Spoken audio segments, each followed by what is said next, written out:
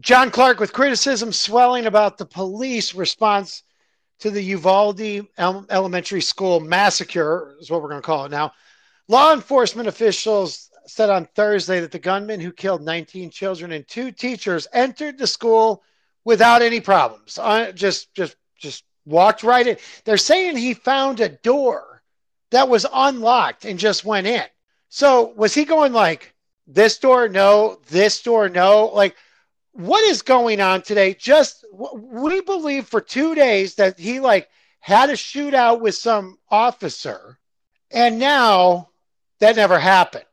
In yesterday's episode, there was so much that was still up in the air.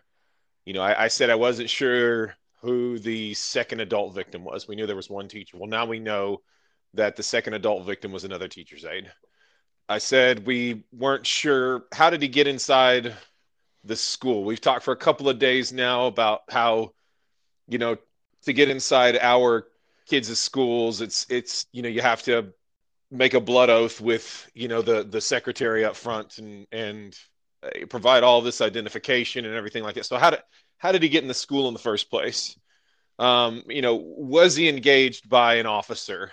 Where's the video at? Well, a lot of these questions are getting answered now, and it does not look good for the people that are involved, that are in question here. Yeah, Barney Fife of Uvalde, Texas Police Department, not looking great today. The more and more that this comes out, the more and more you realize that all of these cops who are involved should probably lose their jobs immediately because they're not protecting and serving the community.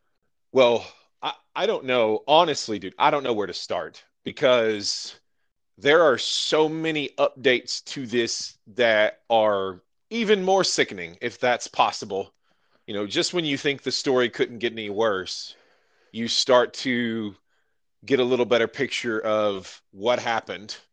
And you start hearing stories come out about how parents were handcuffed outside the school because they were going to go in, because the cops wouldn't go in, and they were handcuffed for obstruction by someone on site. Are you kidding me? How long were they supposed to wait out there? They were threatening the parents with pepper spray. Here's the timeline of events in case you haven't been able to catch this yet. The gunfire began just after 11 a.m., the Associated Press is reporting, when the shooter, we're still not going to mention this bozo's name, shot his grandmother in the face at her home. According to officials, then the shooter then posted on social media messages declaring that he planned to shoot an elementary school and drove off at high speed in his grandmother's pickup truck. At 11:28, the shooter crashed his truck in a concrete drainage ditch and jumped out of the passenger side carrying a long-arm rifle. He fired at two people at a nearby funeral home as he walked towards Robb Elementary, climbed a fence, crossed the school parking lot. I'm not even going to 11:40 yet, John Clark. At 11:28, we've crashed the truck. We're now firing we're walking down the street with an AR-15. He's now shooting at two random people, well, because that's where basically the randomness started. But he's shooting at them. We have him climbing a fence. He's walking across the parking lots. That's a lot of activity for no engagement whatsoever. For no engagement and no preparation by the school. Here's the thing. There was a story. I believe that there was a story that someone tried to apprehend him to get into the building, and they just couldn't take him down because he was so well, I don't know, trained, locked and loaded. I don't know what you want to call it. And you see the video. There's a video now that shows him walking into the school.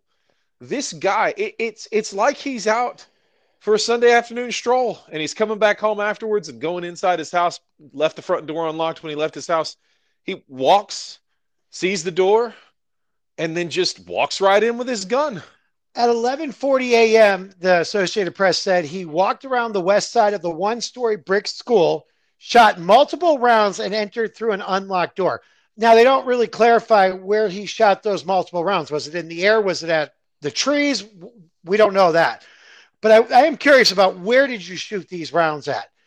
After making his way down a series of short hallways, he turned left and entered an empty classroom. From there, he found an adjoining classroom full of students and opened fire, authorities said. So my next question, and these they're morons who are running these press conferences. They're not going to answer this. Did he catch the teachers and the students off guard when he came in? How did he get in? How did he get into this classroom from an adjoining classroom? Was it not locked and barricaded? What happened there? How was there no communication? Male in a truck just crashed into a ditch, getting out, shooting random rounds of ammunition. How was the school not alerted? He shot two other people. He was trying to shoot at two other people across the street, climbs a fence. The school doesn't know what's going on. The police... Yeah. They said the story continues. 4 minutes after the shooter entered the school, officers with the Uvalde Police Department put down their donuts and Consolidated Independent School District Police went inside. Hearing gunfire, they attempted to enter the classroom, authorities said, but some were shot or grazed and took cover. Sporadic gunfire erupted as police attempted negotiations. See, that's a new detail. That's a new ripple that we haven't heard before, right? Like that feels out of place because from what we can tell, nobody went in, right? Like that's why all these parents were freaking out outside because nobody was going in there. Didn't we say yesterday that there were 40 police officers standing outside armed to the teeth as a bystander? Armed to the teeth? Yeah, just hanging out. Now, on Wolf Blitzer's CNN show today, a Texas Department of Public Safety official said responding officers were cautious as they entered Robb Elementary School in Uvalde, Texas, because they could have been shot. Oh, yeah, but, well, I mean, sure, they could have been shot, but I don't know. Kids were actually shot, so there's that. Isn't it your job to, like, isn't this what we always talk about with the men in blue is that they'll go in under danger. These guys are sitting there going, well, I don't want to get shot for this. Yeah. Who cares about these fourth grade kids? I don't want to get shot. On Thursday, there was a pretty high emotion press conference where reporters demanded answers and they didn't get any. I mean, they just literally got squat in that press conference, John Clark. I've never seen a guy take so long to say absolutely nothing. Like he was just standing up there, just rambling. And every time he was pressed on a question, I don't know. We haven't confirmed it yet. We haven't done this yet. There are so many missing pieces to this. Apparently there's some radio footage that's missing right now. Conveniently during the time of the attack, nobody wants that to get out, right? God forbid we hear what was actually being said over the intercom. It was probably everybody being like, I'm not going in. You going in? No, I'm not going in. You going in? This lieutenant who was on Wolf Blitzer said the active shooter situation, you want to stop the killing, you want to preserve life, but also one thing that, of course, the American people need to understand, that officers are making entry into this building. They do not know where the gunman is. They are hearing gunshots. They are receiving gunshots. At that point, if they proceed any further, not knowing where the suspect was at, they could have been shot. They could have been killed, and that gunman would have had an opportunity to kill other people inside the school. There were 40 officers outside. Stop it. And not only that, they said they exchanged gunfire from the door, right? I mean, that doesn't line up with the chain of events where the officers exchanged gunfire through the door of the classroom. And for what it's worth, if they were so concerned about preserving life, why did you fire into the classroom, you morons? Like, are we not worried about friendly fire potentially knocking out or hitting some of these fourth graders as well? Like, none of that makes sense. Makes sense. It's a terrible explanation. A schoolgirl was shot dead by the Texas gunman after police told children to shout out for help, a young survivor has claimed. With the shooter still rampaging through Robb Elementary School, a boy has said that officers who had finally entered the school asked hiding kids to call out so they could find them. A boy was hiding with 4 others under a table that had a cloth covering it, which he thinks meant the 18-year-old shooter did not see them. This child, whose parents did not want his name revealed, told how they were doing their best to keep hidden. When the cops came, the cops said, "Yell if you need help." And one of the children in the class screamed, "Help." The shooter overheard and he came in and he shot the girl, the boy told the news agency. The cops then barged into the classroom.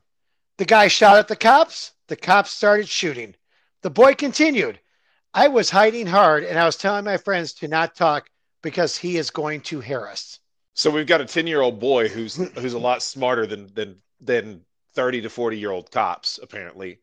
What a stupid move by the cops. Yeah. Hey, children, if you don't want the shooter to know where you're at, yell. He won't find you. That doesn't even make sense. It's like these guys have no training. There were people there that were part of the SWAT team. There were people like they had a picture of the Uvalde SWAT team. Apparently the Uvalde has a SWAT team. How were those guys not there? Like, there is so much about this situation that is just awful. Every single police officer on that force, the only thing they're good for is setting up speed traps in the town of Uvalde. Don't drive through there and break the speed limit. Don't do that because you'll definitely get caught for that. And thank God for that, because we wouldn't want people speeding through the town and potentially causing other people to lose a life, going 35 and a 25, and maybe we hit Granny in a crosswalk or something like that. But when you actually have to step up and protect and serve, you're not going to do it. If you want to rob a liquor store in Uvalde, the police will probably help load the car for you. Okay? Yeah, Here. Yeah, we're your friend there. Have you watched the videos online from the parents are posting from when they were behind the yellow tape? Yes. Have you been Yes, I've seen a few of those. If you haven't seen these videos, they're on YouTube and Facebook from the parents. And you see parents saying it's already been an hour and they still can't get the kids out. I sit here and think, if I was in that situation, like, I might go to jail for a while after this because I'm grabbing a cop's gun and I'm going for it. Like, this is my child in there. Yeah, 100%. And you're telling me to sit here and wait for Barney Fife of the Mayberry Uvalde Police Department to, I don't know, "Hey kids, yell. I know there's a shooter in here, but yell, tell us where you're at." Because the cops were hiding behind the door. And they told the kids, they probably went in and said, "Yell if you need help." The kids yelled, but the shooter was in the room. Yeah, again, how stupid can you be? That almost feels like, now this is super disgusting to think about out loud. It was either incredible incompetence on the part of the officer, or it was literally a tactic for them to find out where the shooter was so that they could go in and take him down.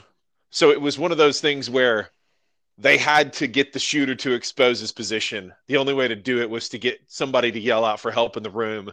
Shooter goes, boom, shoots the girl. And now we have an extra dead child on our hands. But, we were able to identify the shooter. And, thank God none of the officers got shot.